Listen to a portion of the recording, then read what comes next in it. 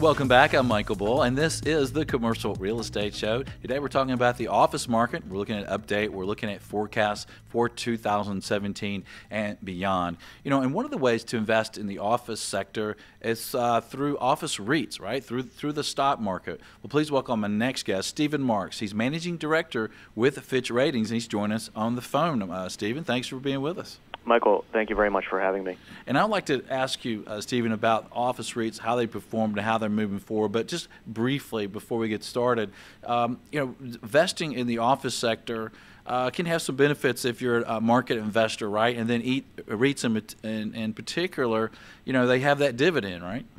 That's right. REITs as tradable securities, they trade on an exchange, no different than any other stock, corporate industrial, so on par with IBM and other corporates. There's upwards of now almost 20 REITs that are in the S&P 500. So there's been much more of a market acceptance of the REIT as, in some ways, as its own asset class.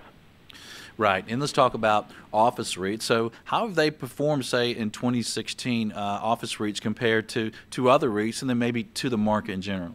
Sure. Just on in terms of overall stock performance, the office REITs did pretty well for 2016. They were one of the best performing sectors in the REIT space, upwards of over 20% total return, whereas the overall REIT space was around 10 or 11%.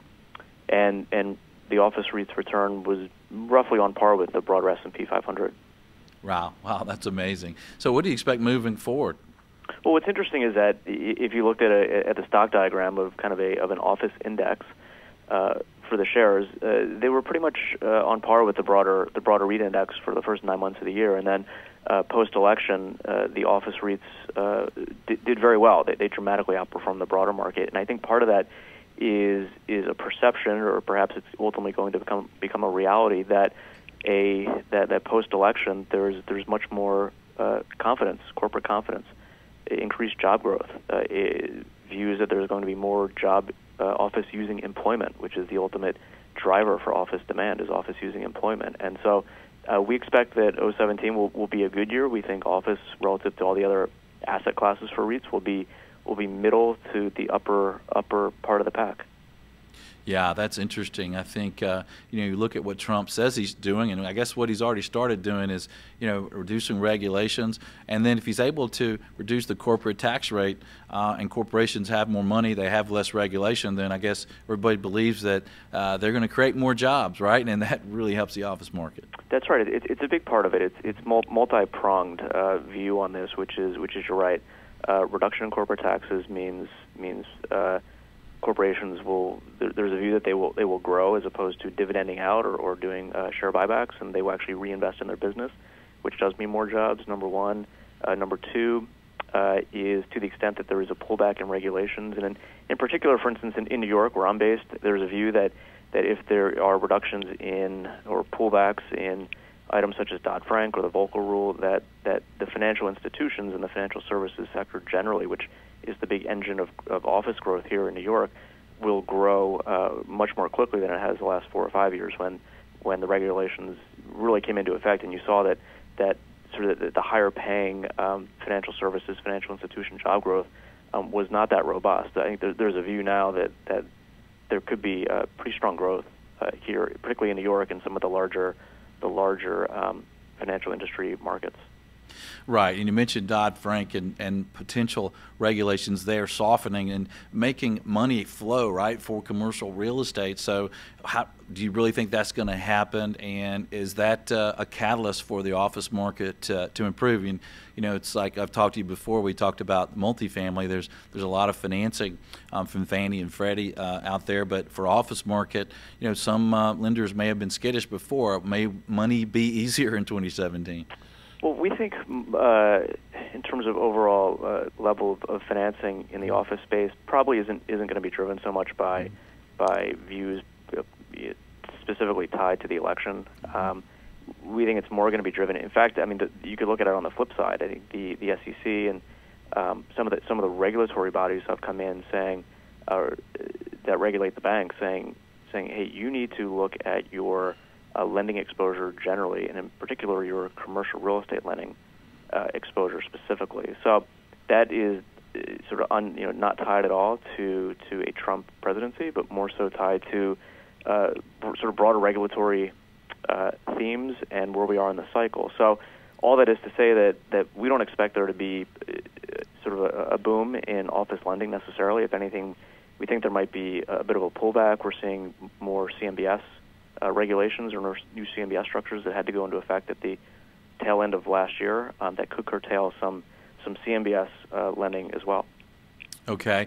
We're talking with Stephen Marks from Fitch Ratings, and we're talking about the office sector, and we're talking about office REITs. So, Stephen, there's a lot of talk for office users using less square footage per employee. You know, people working at home, people having different hours, people sharing desks and things.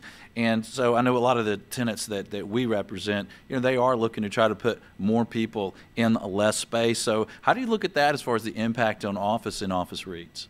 We view it definitely as a negative. Open floor plans, telecommuting, things like that are going to eat away at overall office demand. And so while there is definitely more of a push with millennials and creating more of a collaborative workspace, so in many ways it's sort of the up-and-coming generation sort of wants this type of environment to work in, something that's warm and communal, and it's not people in cubes or in offices. So now that could work on the flip side, which is to say that a lot of companies are saying, okay, we will provide these spaces for you. We want everyone to be in the office. We don't want people telecommuting. We want people to have a reason to come in. We want it to be an inviting place for people to work. So there's a lot of cross currents in it, sort of a push-pull. But we think that it is all things considered, probably a net negative for office demand. Yeah, it's going to be interesting to see as companies move forward how that adjusts, especially as there's more competition for talent, you know, and if you're a big producer at your company and you're a great employee, do you really want to be in a bench with your headset on? You know, we'll see moving forward and how that impacts productivity and health and all the wellness things going on. Well, Stephen, what else might impact office sector and office REITs moving forward?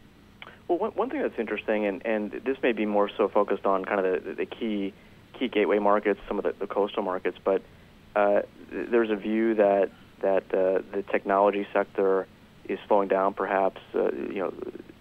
Talk around lower venture capital funding, and we're actually seeing quite the opposite. Venture capital funding is up. There's a big tech IPO in the market right now, sort of validating the concept that technology is certainly not going away. It's sort of a little-known fact, but Google's second largest office concentration is in New York. So some of the key gateway coastal markets are tech centers, and then when you even go down to some other markets like Austin and the Research Triangle down in Carolina, technology is certainly not going away. Technology, probably more so even than financial services or financial institutions, are probably going to be the drivers of demand going forward. So to the extent that a given market has good or emerging tech exposure, it's probably a good thing.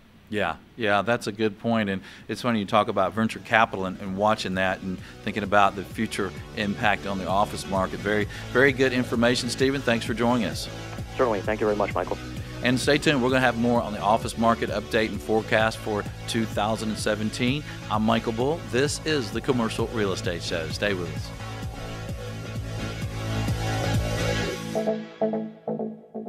Hey there, thanks for checking out the Commercial Real Estate Show. Don't miss a video of special interest to you. Be sure to subscribe below. And if you appreciate the videos, be sure and thank our sponsors. There's a link to more information about them in the description. For more videos, podcasts, and articles, check out CREshow.com.